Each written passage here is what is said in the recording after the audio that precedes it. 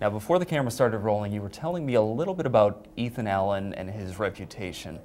Not the nicest of guys. No, we always see him as this, great hero of Vermont. But really started off his life living in southern Vermont, and somewhat of a thug, shall we say, beating up New Yorkers, sending them home, burning farmsteads so that his friends and his relatives, who owned a lot of property, could keep their land claims.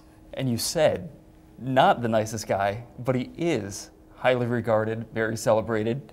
Our studios are based in Fort Ethan Allen, so it's interesting that perception of who he was.